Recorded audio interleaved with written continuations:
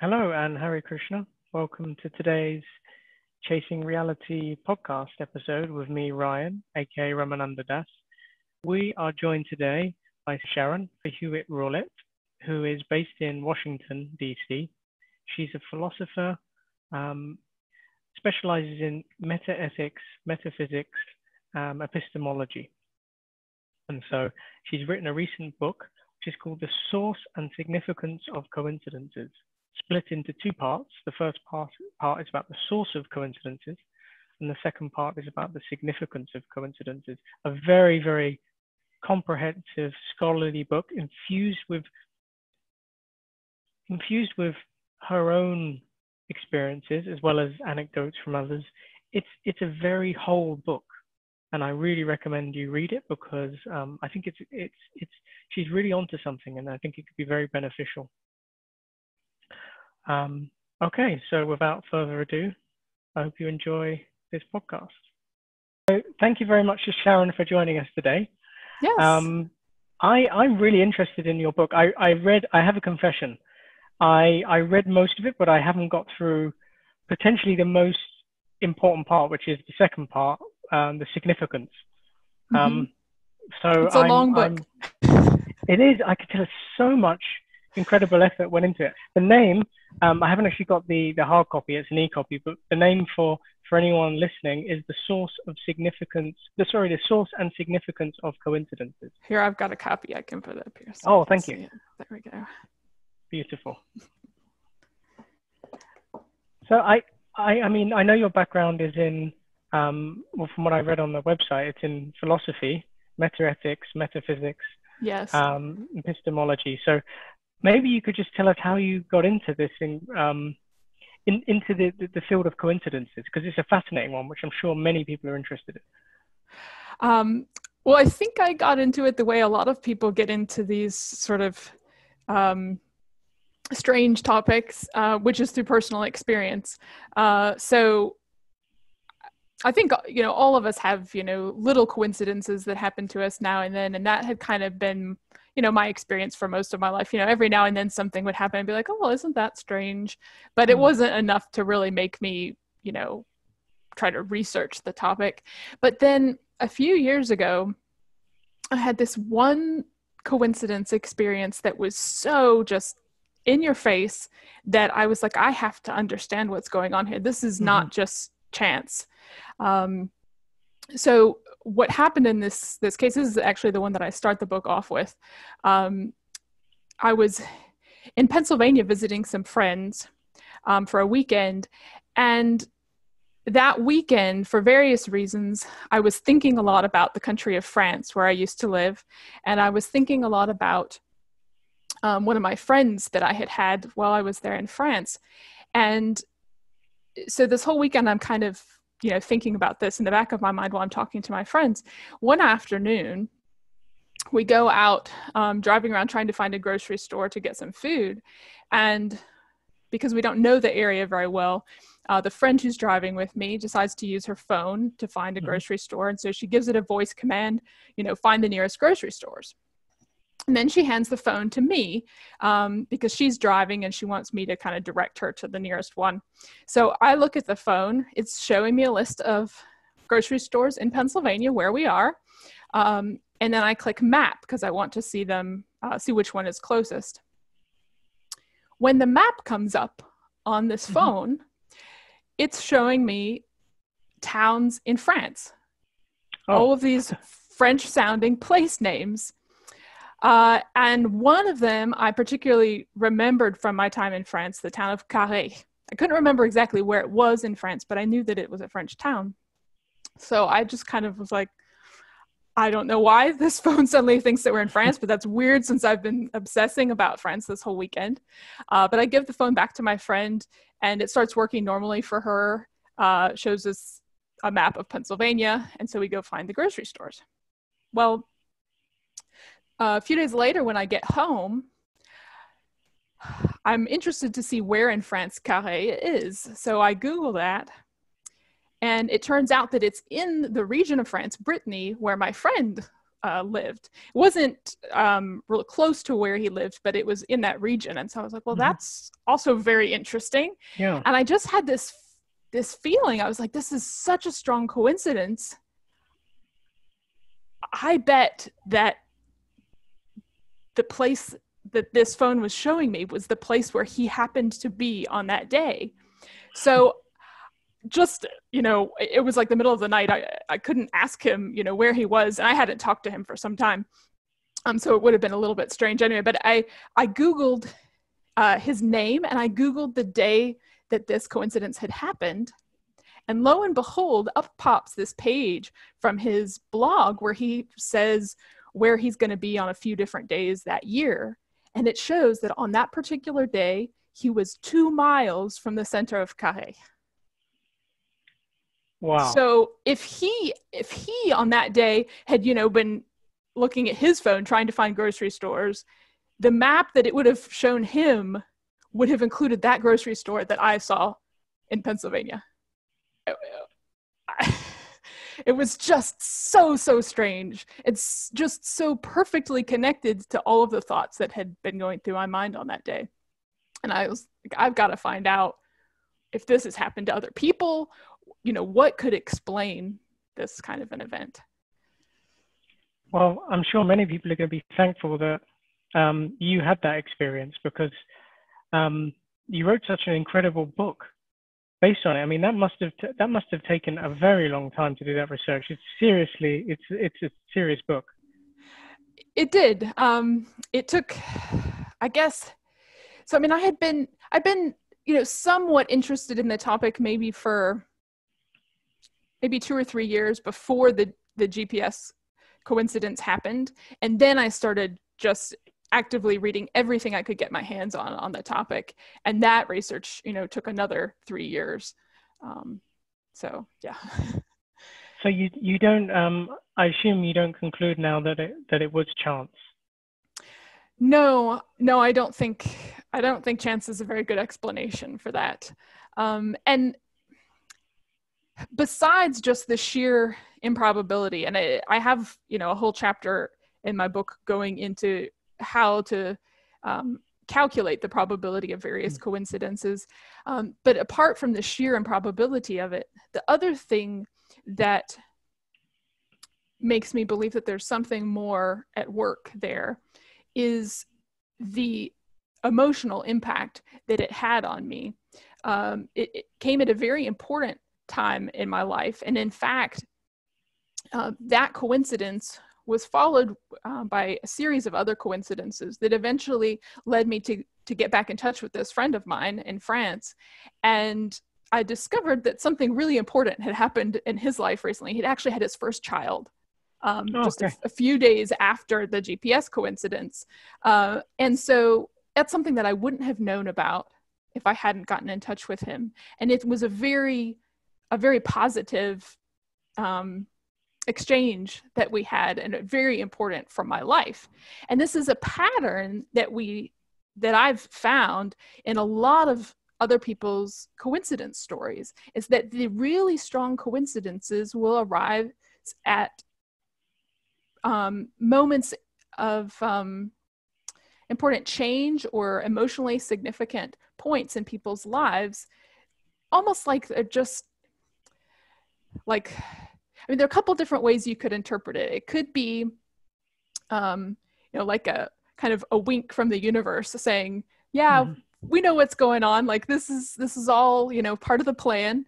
I also think there's another interesting way of interpreting it, which is that we actually influence the course of events in the world around us. And particularly when we have a strong emotional investment in something, we have a stronger influence on the world. And so that's another way that you could explain why these coincidences tend to happen at important turning points in people's lives. Okay, so from what you've got, I understand you're saying it could be one of two things, maybe both, that there's something to do with us, which is causing something to happen external to us, or there could be something external to us, which is showing us hey, it's okay, you know, some kind of lesson or journey that we've been put on. I'm interested in that first one that I just mentioned to do with, well, let's start there anyway. Sure. Because consciousness is a particular topic that's close to my heart. And so I'm not a philosopher of mind or anything like that, and I'm not so intricately involved in these things at an academic level. But I'm a practicing Bhagavad Vedantist, you could call it. The short name is Hare Krishna. And from what I've been reading, consciousness is such an important topic, but I don't see it addressed so much in academic circles. That's why I was really interested to see it in your book in such an open way that embraces the potential for the obvious, which is that we're actually just conscious beings. So I wanted to get your understanding as to what are your thoughts about the consciousness and what actually is it? Sorry, that's a hard one, straight off the... Yeah, no, it is. But it is getting to the root of the problem, I think, and to the root of what's most interesting about coincidences and so many other strange phenomena that we experience. It's kind of funny, it's kind of ironic that it's difficult to define consciousness, because it's the thing that in some ways is the most immediate to us. I mean, we're in every moment of our lives that we remember, we are conscious, you know, we're constantly experiencing consciousness. So it's something it's almost so familiar to us that it's hard to put our finger on what exactly it is. I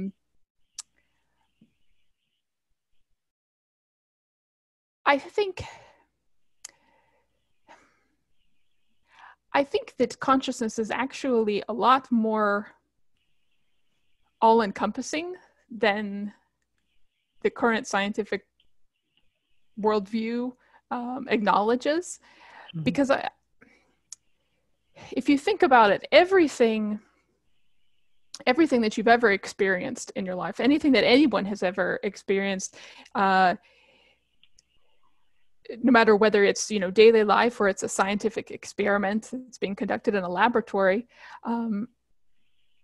all of those experiments or those experimental results come to you through consciousness.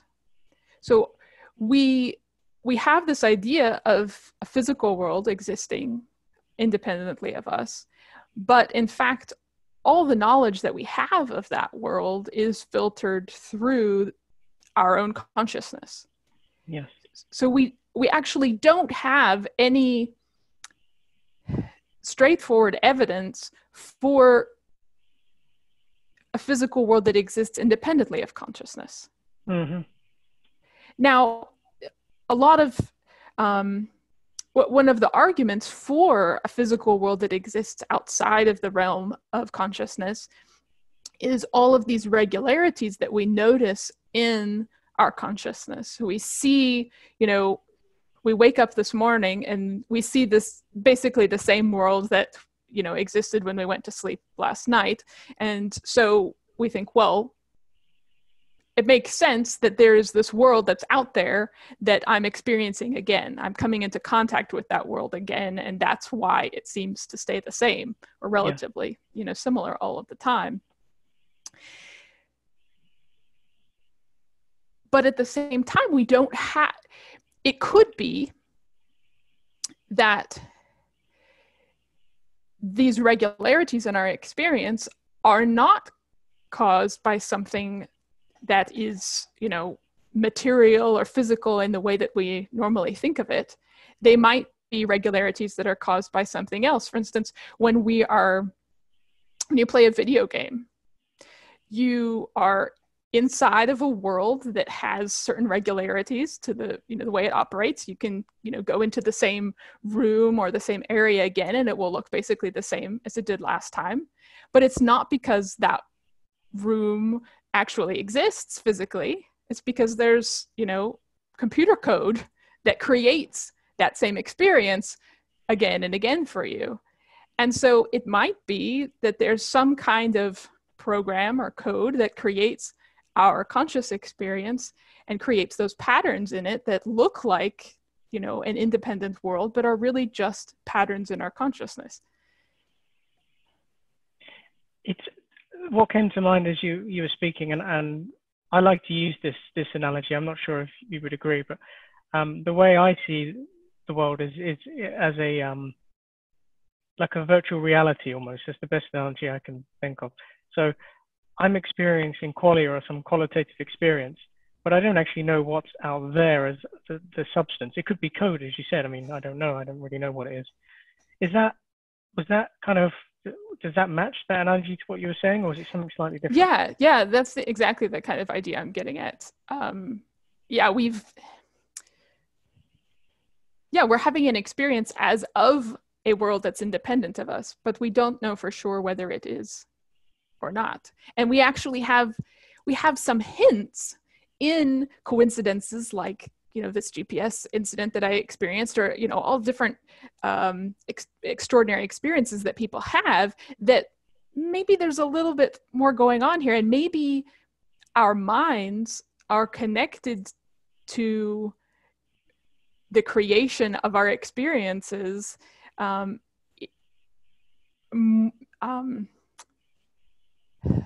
Maybe there's a closer connection between those things than we realize normally. Okay. Yeah, I saw this in your book, the Princeton, the pair experiments, Princeton Engineering Anomalous Research Institute with Robert Dunn and Janice. Right. Janice Dunn and Brenda Dunn and Robert John. Yeah. Yes. And I noticed you were quoting them as many other different sources as well. And I know, at least from them, that their research has indicated that consciousness can affect matter, can affect the physical world in these quantum tunneling machines. Yeah, I think that their research is a great way of showing that we can reproduce these kinds of experiences in a laboratory. Now, generally in the laboratory, you don't see them as, you know, blatantly or, you know, as amazingly as you do in everyday life situations, partly because I think the emotional component isn't there. The sorts of experiments that John and Dunn were doing were having people try to influence random number generators. Excuse me a second. Try to influence random number generators, or the way that these balls would fall in a like a cascade that was set up to be perfectly random, but they would try to make more balls fall to one side rather than the other.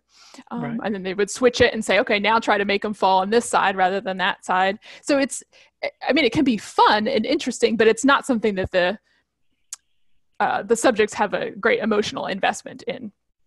So the effects that they're going to see, and that they did see, were quite small in each individual case, but they did so many experiments over, you know, almost 30 years that cumulatively you can see there's very strong statistical significance to the results that they got in the direction of people actually having some kind of effect on these random, or supposedly random physical processes. Go ahead. Oh, no, did you want to say something? Well, I was just going to mention that one of, I think, the most fascinating experiment that came out of the Pair Lab, for me at least, you know, being interested in coincidences and all the sources that these coincidences can come from. The most interesting experiment was, or set of experiments, was where they had people work in pairs to try to influence the machine. So people would work together. And what they discovered is that there wasn't much of an effect when you would just pair up random people. But if you put together two people that had a strong emotional connection to one another, they didn't have just like 2 times more of an effect on these random processes. They had nearly 7 times stronger an effect on the processes. Which is another indication that that emotion, and maybe you know, human bonds between people have some kind of effect on how this process is taking place that enables us to influence the physical world. It's fascinating. We're really in the beginning stages of all of this research. There's so much out there to investigate, but the experiments that have been done so far are just so intriguing. There's so many different things to investigate. Yeah. I guess you've got many years to keep you busy. I think so. Because these questions, I mean, we're barely even, from what I've understood, we're barely even scratching the how questions, or the what's actually happening, let alone the why. Why is it a group effect? Ontologically speaking, why is it that a group effect would have, and especially if there's co-aligned intentions, why would that have more of an effect on influencing matter? It's fascinating. Actually, that brings me to a question about psychokinesis. I think the PK, psychokinesis. Mm-hmm. I noted in your book there was a point where you mentioned about passive volition or release of effort, and people get better results from that in terms of trying to influence things. And I just wondered about that. So I can't remember whether there was any particular study done by the Pear Lab or anywhere else that specifically focused on this. I think there might have been one or two out there. But primarily, I just recognized this pattern in all of the different people's different experiences that I read through from so many different sources. Over and over again, people would mention, I was thinking about this and trying, figuring they had some kind of psychokinetic connection to the world. They were trying to make this thing happen, but if they were, trying too hard, they wouldn't get any results. But then it was like, as soon as they gave up and moved on to something else, suddenly something would happen. Wow. So there's this need for some kind of focus, but you don't want to get maybe to the level of stressing over it, or I don't know if it's the stress or it's the effort or what it is, but you need to have the goal very clearly before you, but then you also need this detachment from it. Oh, that's very interesting. That's a very interesting way of looking at it, because one of the core teachings, not to spin this around to me, but it resonates what you're saying, because one of the core teachings of the Bhagavad Gita is to do your to do whatever is your duty in life, which is born out of your nature. So whatever my nature is, my propensities are born out of that. So I do that, but I'm not attached to the result. So I just try and remain equipoise. So I do it, but then, which is interesting, because it's very much in line with this idea of just trying too hard. I'm trying to control everything, the situation, and rather than just relaxing into it and saying, okay, I'll do my best, and whatever happens, that's kind of out. So not up to me, really. Yeah, I think the parallels there are really close. And another source for this that comes to mind is another recent book that was written on coincidences, Sky Nelson Isaac's book, Living in Flow. He's a physicist who talks about, he has a particular physical theory pertaining to how coincidences and synchronicities occur. And let me think where I was going with this. Oh, so part of his theory is this focus on the goal being more important than the way that you get there. And that it's your focus on actually the experience that you want to produce in the end that's what's most effective. And that it's easier for the physical world to organize itself. He thinks this happens at the quantum level, but he thinks, it's easier for the quantum world to organize itself to bring about that goal if it has as many possible routes to get there as possible. So if you're focused on producing your goal in this one specific way, it's going to be harder for the universe to produce it, because you're saying, well, there's just one path that I want to get there. Whereas if you just, give the universe your goal, then it could use any of the paths available to it, whatever is sort of would cause the fewest ripples elsewhere, and it can just produce it that way. So maybe this idea of detachment and kind of not thinking too hard about the problem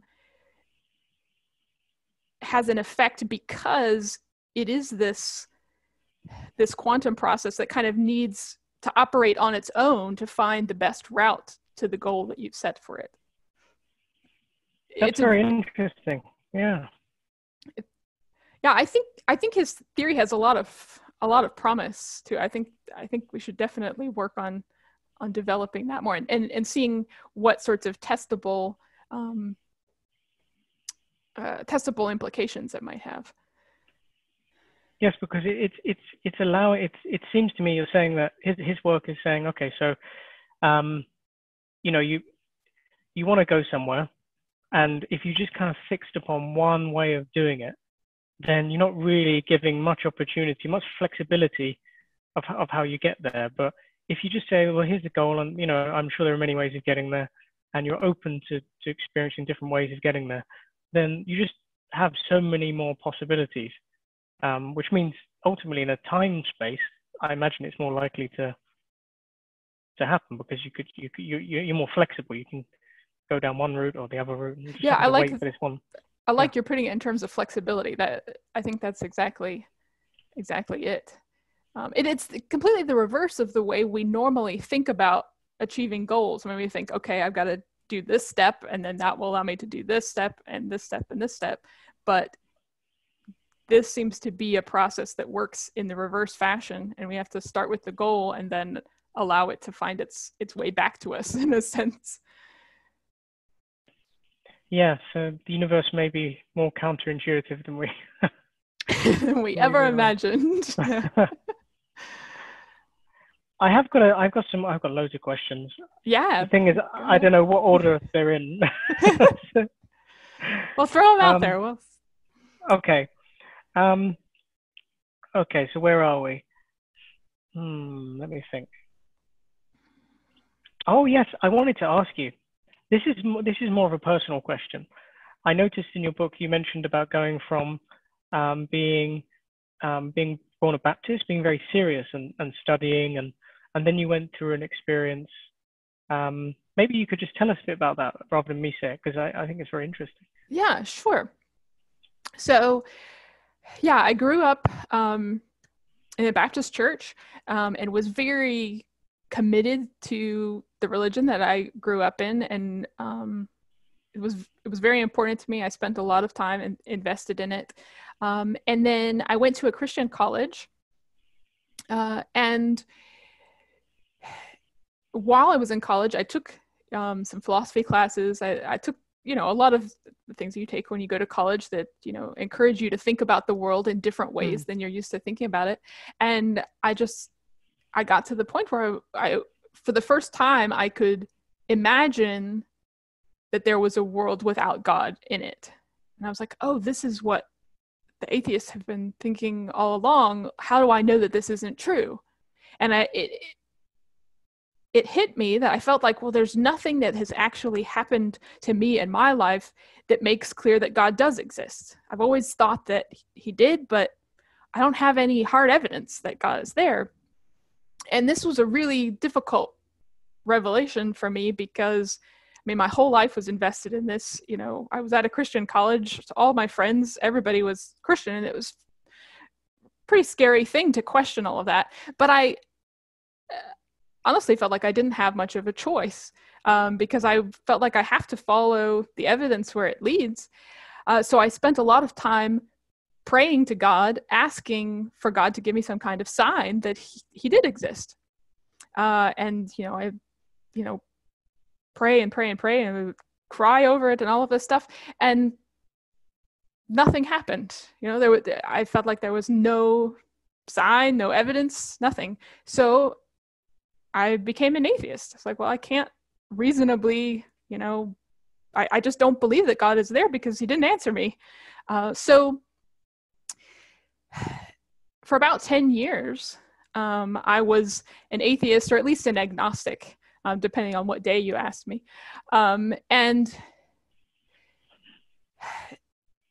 after about 10 years, I went through a difficult time in my life. And during that time, I had a relationship breakup, and it was really devastating. And during that time, I started to have these weird coincidences, or quote unquote signs, that would just pop out of nowhere, that were very reassuring to me during this time when I felt, so lost. And that they were exactly the kind of thing that I had been begging God for, 10 years before. I was like, well, why are these things suddenly popping up now? What's going on? What does this mean?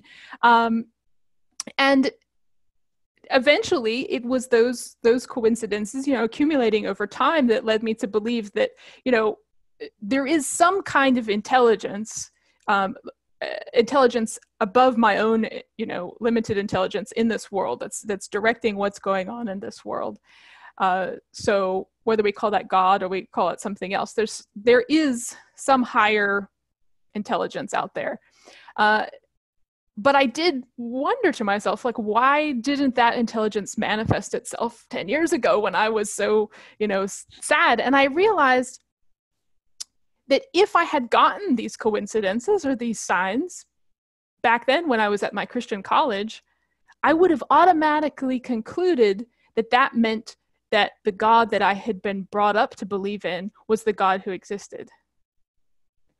And I needed the next 10 years to continue to broaden my mind and broaden my perspective, so that when these things started happening in my life, I would understand that it didn't necessarily mean that any one particular religion was true.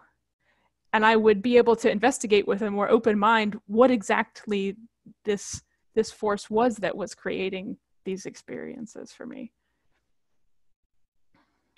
That's fascinating because, again, the counterintuitive thing. If there's someone, a God or a higher intelligence, I'm not sure how we're going to term it, but right.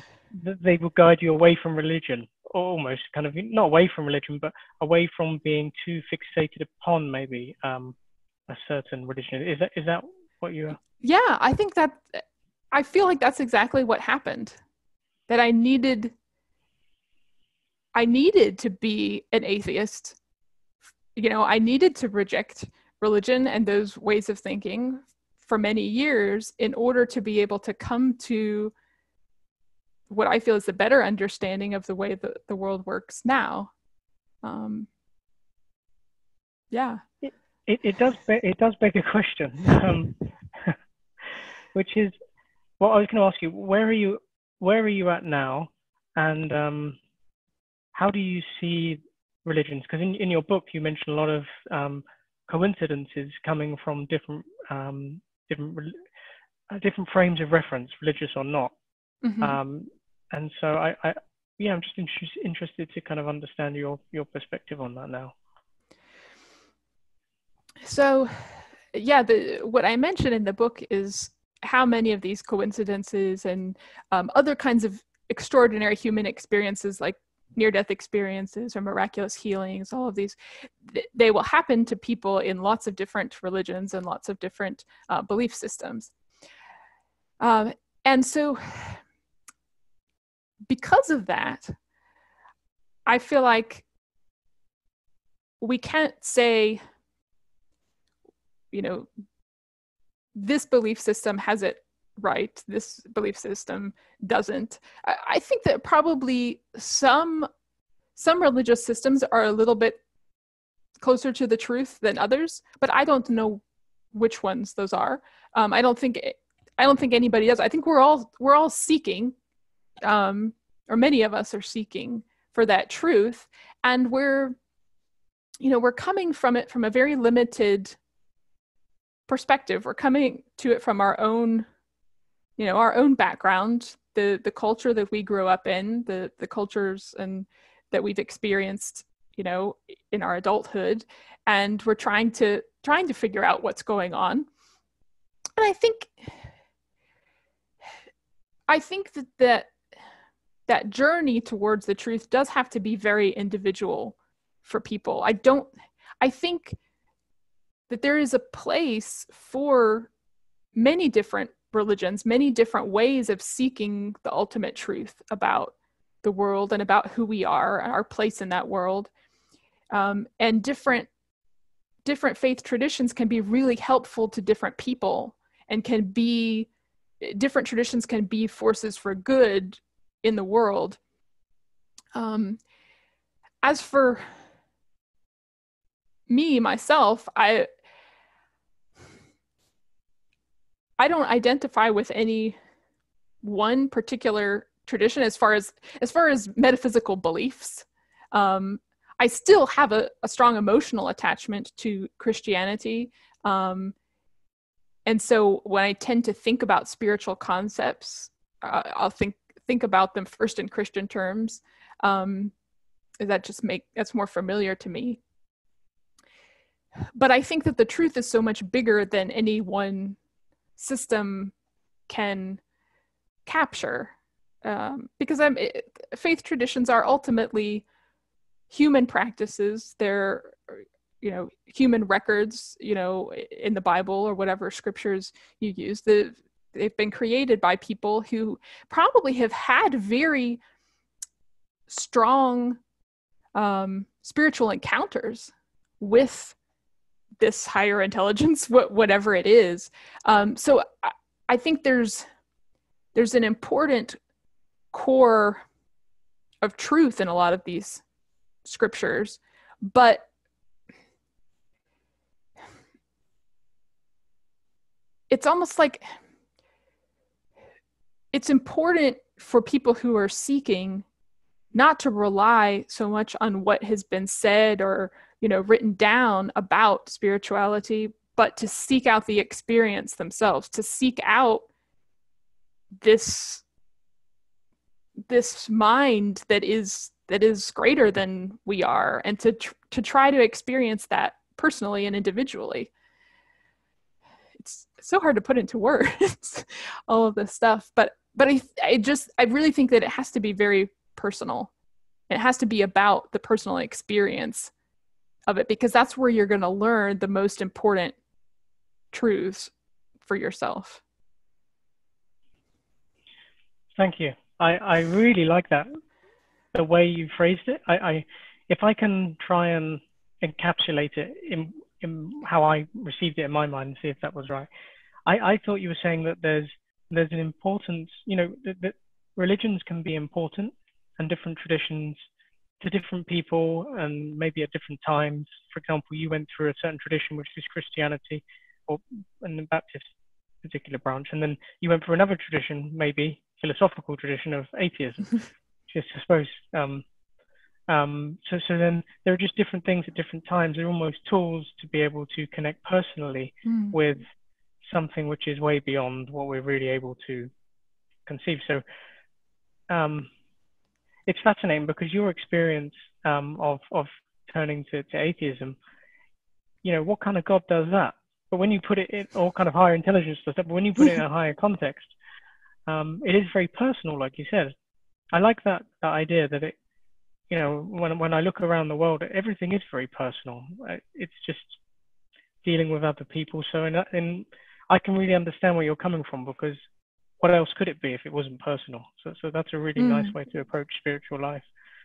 I like how you talked about the philosophical tradition of atheism as being another religious path, because I think that we think of religion as having to have belief in a God, but I think the opposite belief, the belief that there is no God, is also a religious commitment of a sort, and it can be a religious commitment that is very helpful to certain people in their development, as it was to me. So yeah. Yes, I was wondering if, yeah, I think you alluded to it just now, as you said in your development. I personally feel like I've been on a journey, a kind of almost semi-guided journey. A part of me feels like I've been doing it, but another part feels like, I look back retrospectively and think there's some weird stuff that happened that that just seem to align in incredible coincidence. So you have had Can some guiding coincidences at important points. Yes, I definitely have. Can I tell you one? And you can I would love to, analyze yeah. it. Yeah. Well, I was on. I'll tell you my story. Everyone loves telling their story, don't they? Yeah. So I was and I don't usually get to tell people about this because usually it's just like talking about biology or something. But I can tell you. So I was working in sales. I was kind of miserable after a while, driving around the country, and I started listening to Audible. You know this audible.com. Mm-hmm.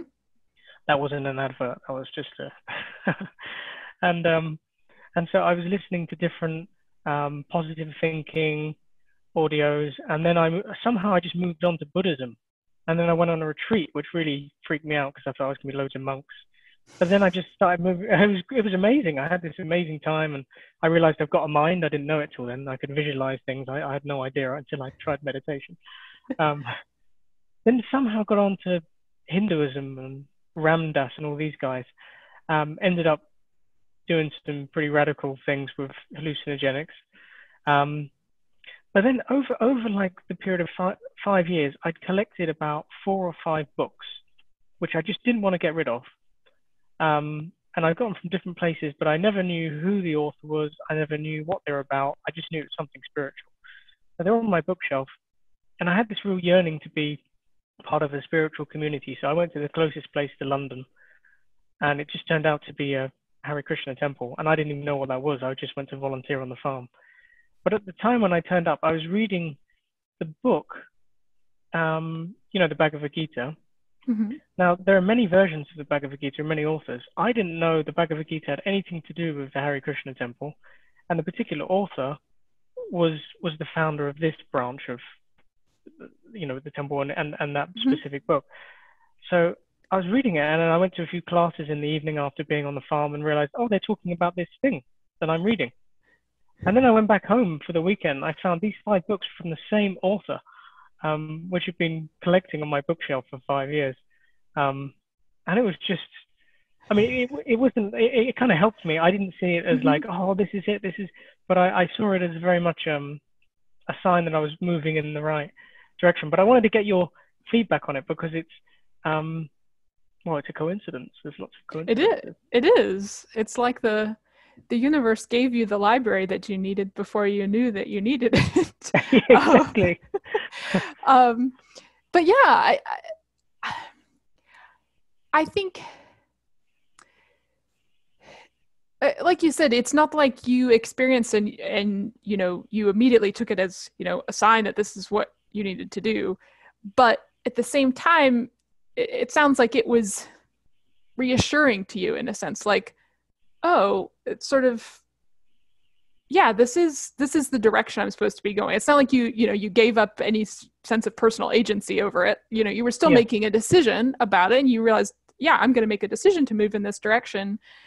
But it maybe seemed obvious to you that this is what you needed to do, because here you had these books, and here were the people, who are connected to the author of the books, and why shouldn't you do this? It's like the universe was handing it to you on a silver platter, and why would you say no?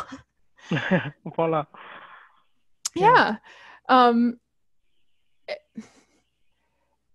of the things that I try to do in my book is help people to to find that healthy way of responding to coincidences, because it sounds like you responded in a healthy way to that, and it's led you in a positive direction. It seems like you found a community that is really that really works for you, and it allows you to become the person you were supposed to be and in this world. And I think there's sort of this spectrum of reactions that people can have to coincidences. You can have the people that just dismiss them as, well, it's not important, it's just chance. They don't take them into account whatsoever. And then you have at the other end of the spectrum, people who are looking to coincidences to tell them what to do because they have no idea what to do with their life otherwise, or maybe they know what to do but they don't want to do so they're looking for a coincidence to justify them moving in a different direction maybe. But so they're trying to give coincidences all of this power in their life, and I think we have to find this balance in the middle. We have to be sensitive to the coincidences around us because I think we can learn so much from them. But we also have to take personal responsibility for our reactions to them and know that we are still making a choice about what to do in response to them. Especially if what we were saying earlier in our conversation about our ability to affect the world around us, especially if that is true, that we are affecting the physical world, that we're affecting the events that come into our lives, then we need to view every coincidence with a little bit of, with the awareness that we may ourselves have produced that. So it's not necessarily a sign from, the universe or God, but it might just be a reflection of the things that are going on in our mind. And so it can be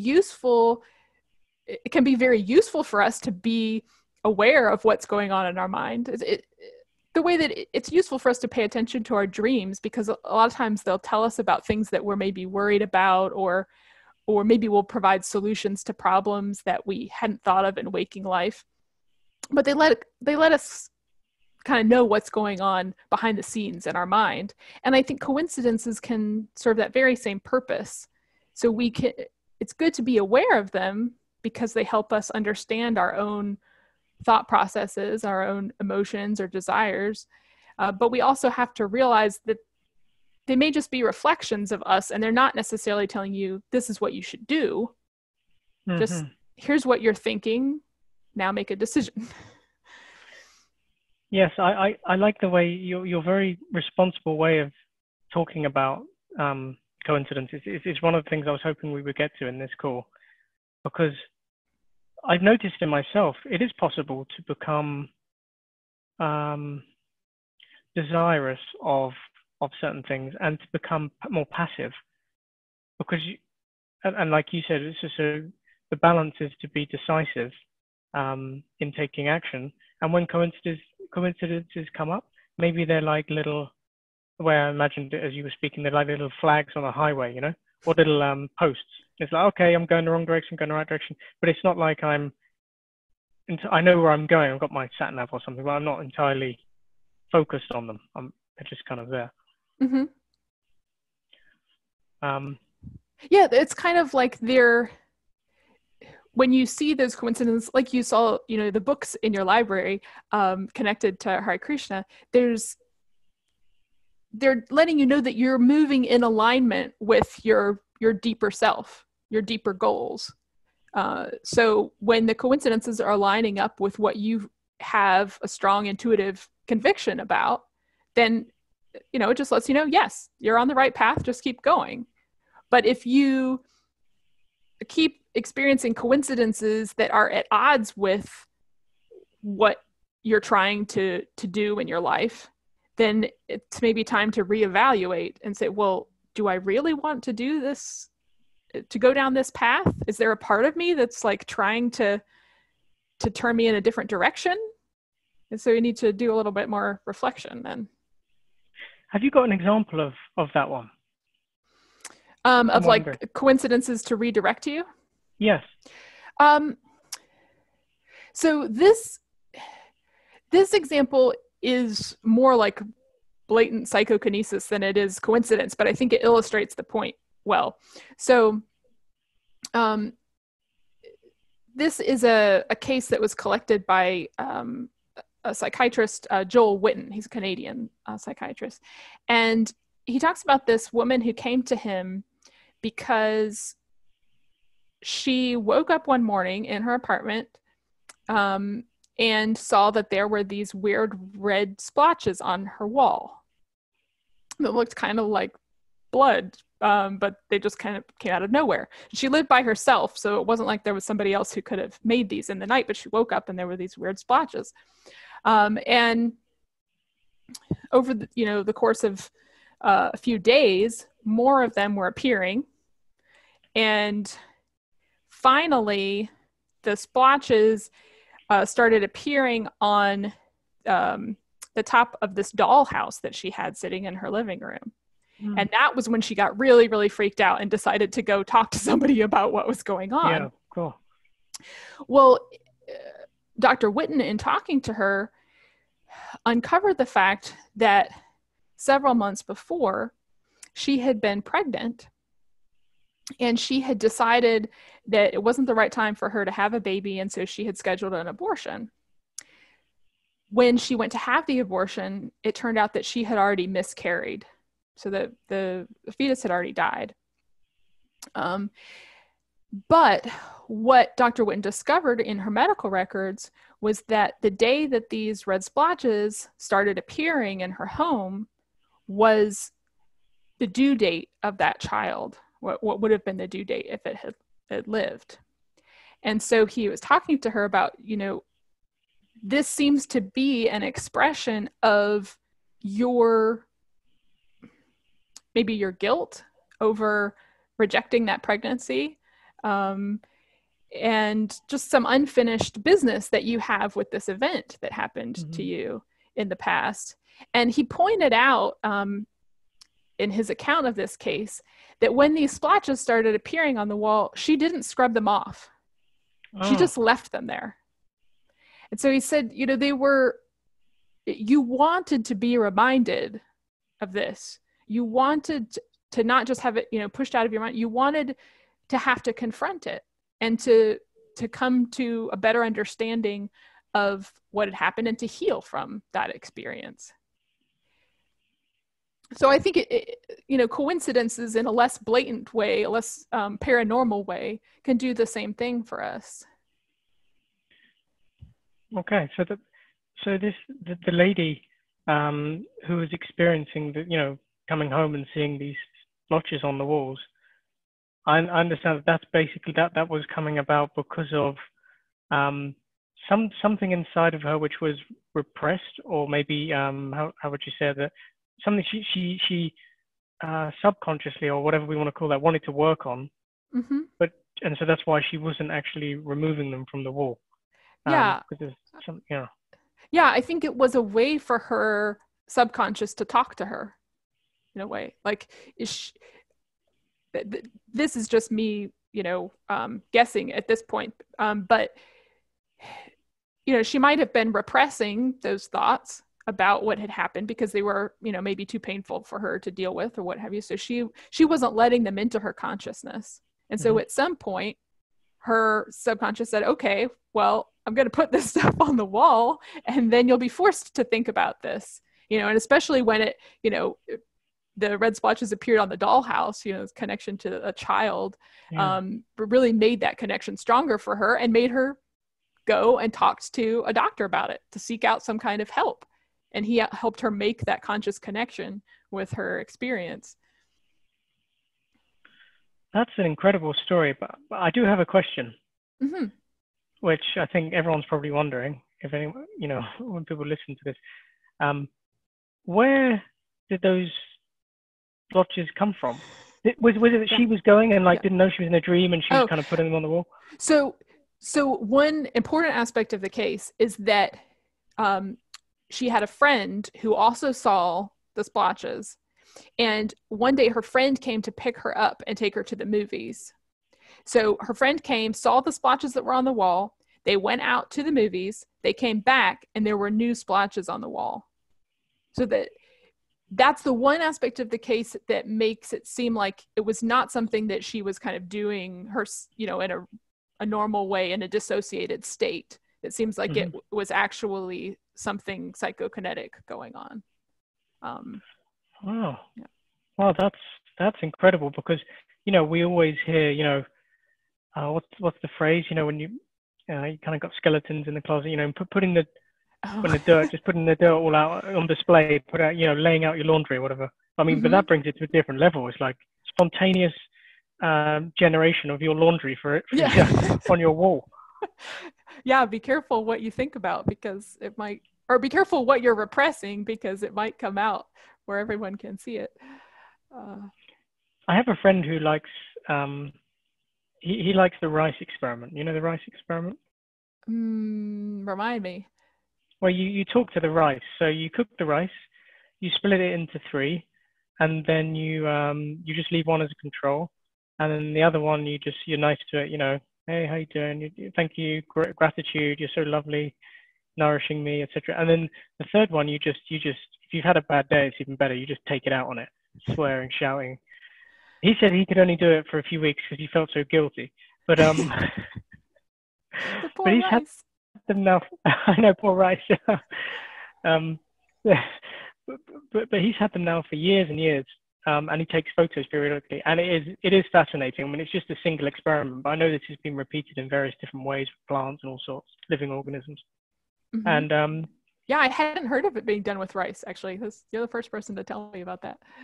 Yeah, it's incredible. I mean, the photos, you see the last one, the one you're kind of angry at, it's just sludge, complete sludge.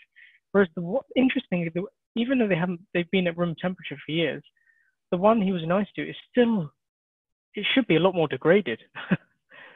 That's the fascinating thing. Yeah. So, interesting. There's so many of these experiments, and I hope they continue. It sounds like it's a resurgence of. I mean, if philosophers are talking about it, then maybe there's more room for it to become acceptable. Because I know in science there's a lot of skeptics. Yeah. Yeah. Well, I think that was most of my main questions. Are there any kind of messages that you would like to give out there? Because it's I want to urge everyone to read it. It's an incredible book. So, but anything you would like to say from your experiences writing it and the process of it that you'd like to share?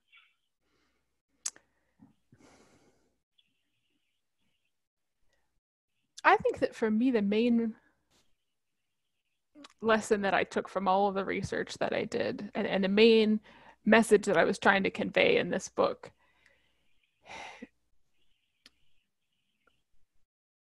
is that we've got to keep our minds open about what's going on in these cases. So there are so many different influences that can create coincidences in our lives. And, and we didn't have time to talk about a lot of these, but besides, our ability to create coincidences for ourselves,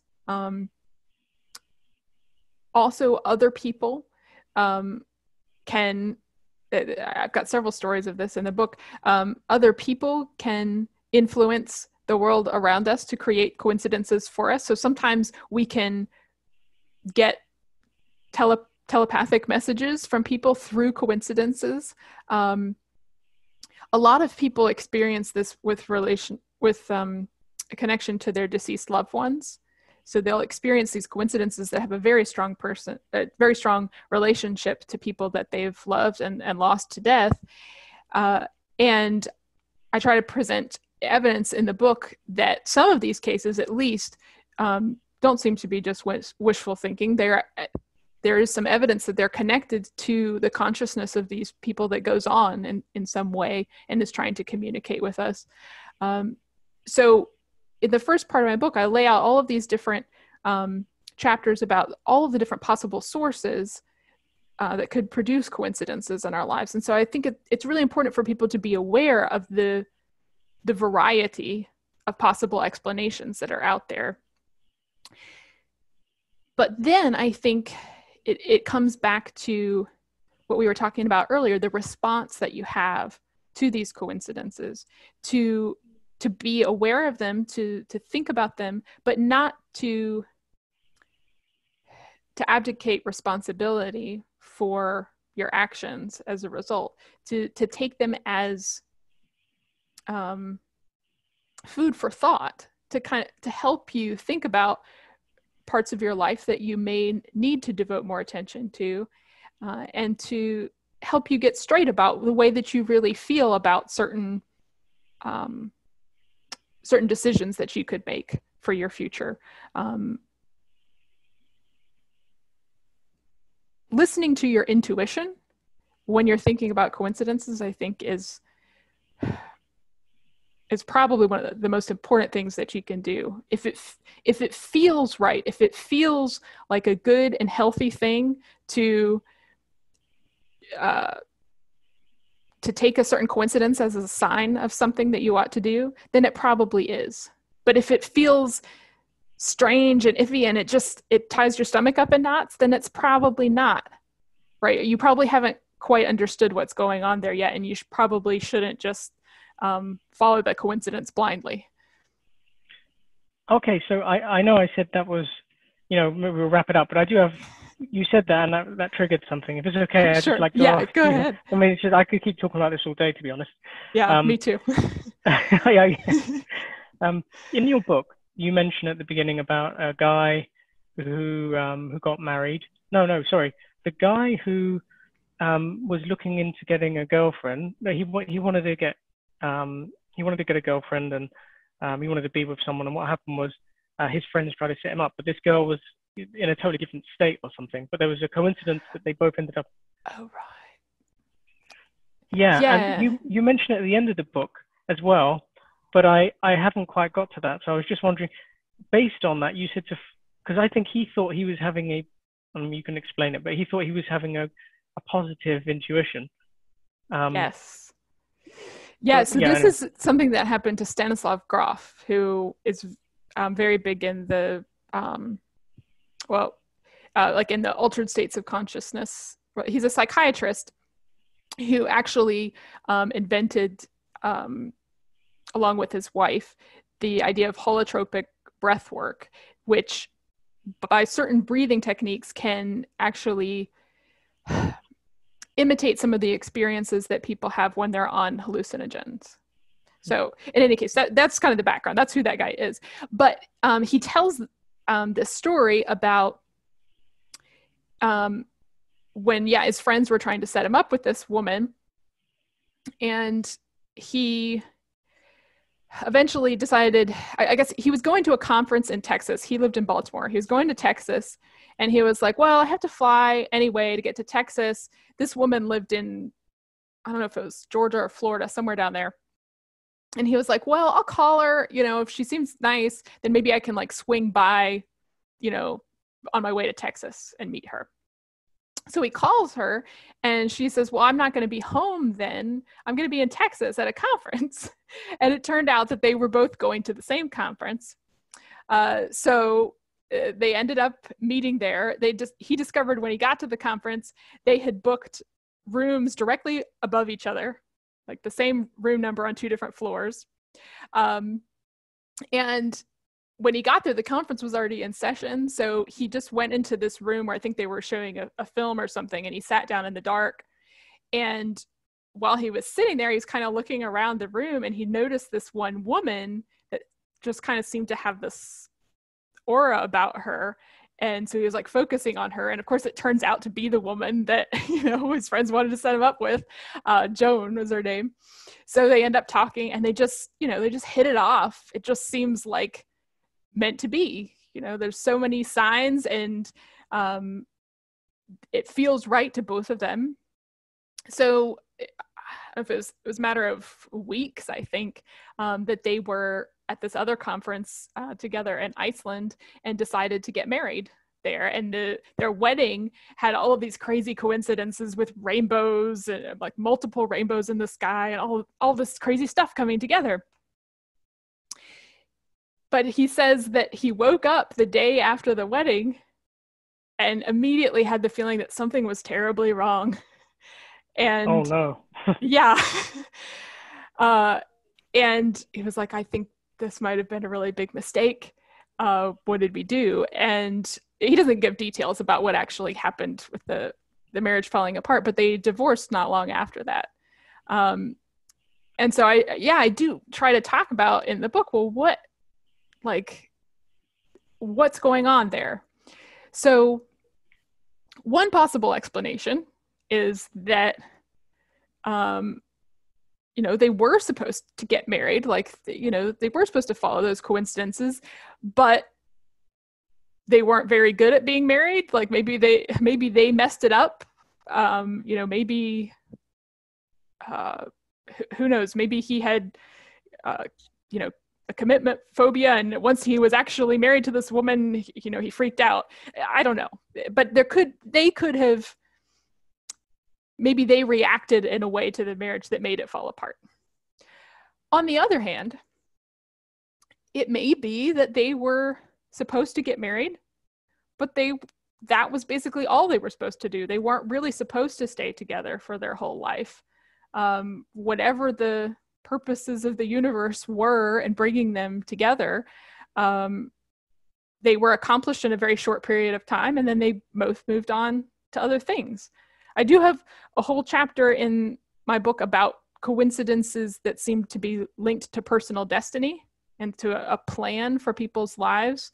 And I think that could explain what happened there. Sometimes, we're meant to meet certain people and have a very intense interaction with them for a short time.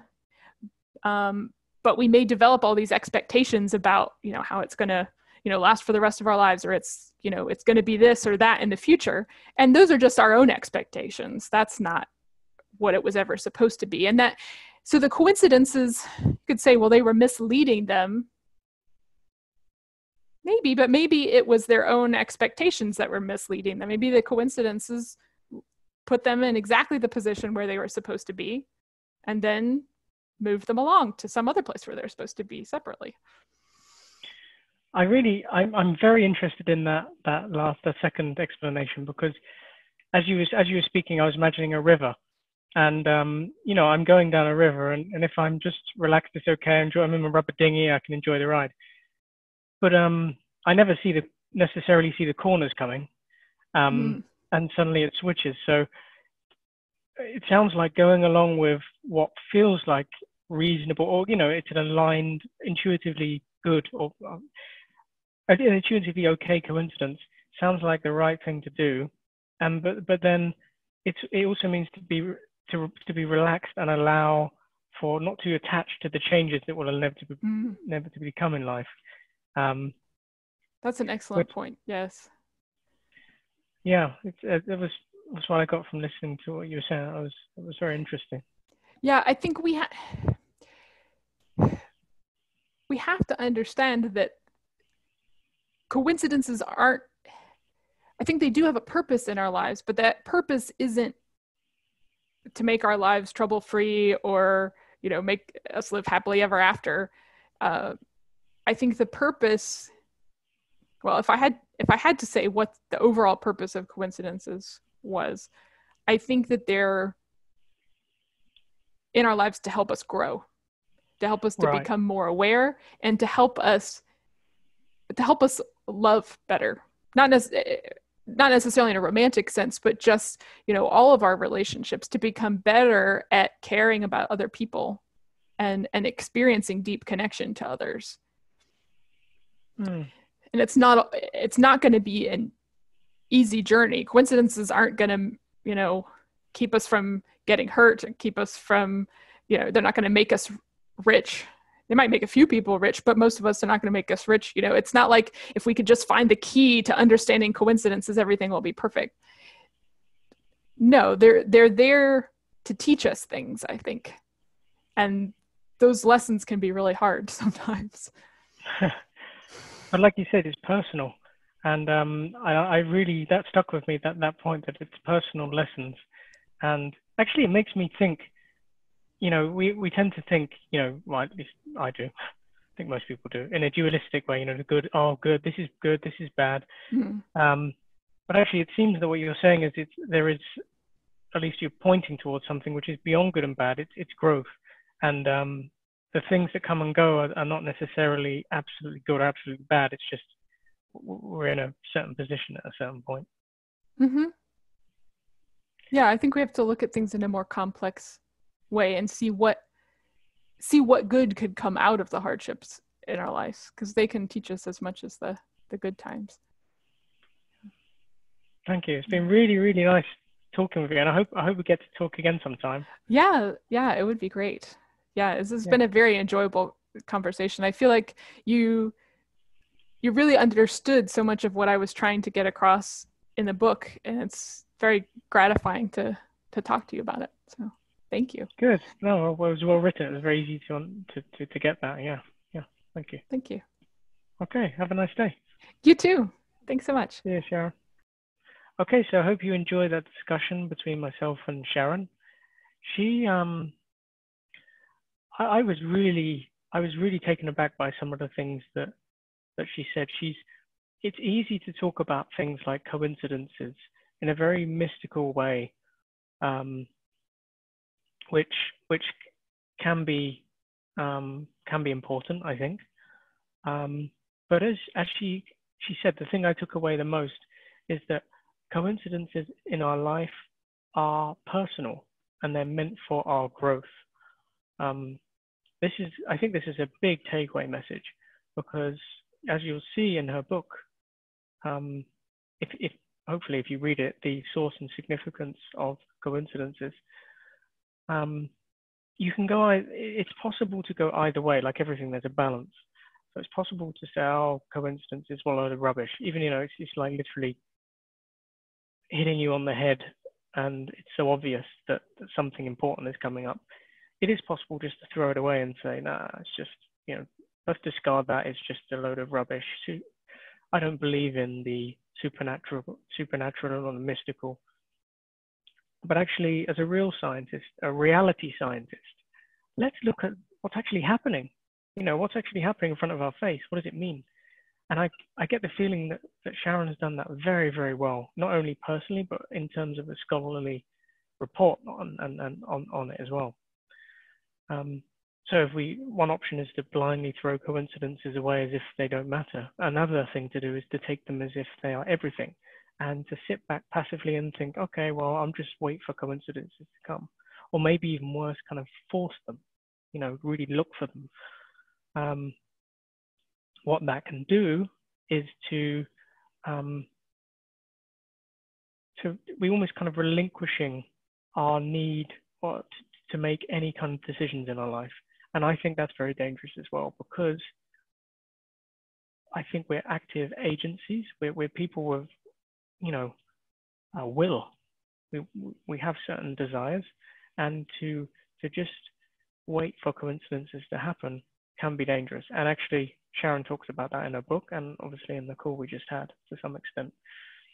So I'd like to thank her very much, and I hope we'll speak again in the future, because her a lot of what she's talking about is very much aligned with my interests in consciousness, mind, and matter. So, till next time, Hare Krishna.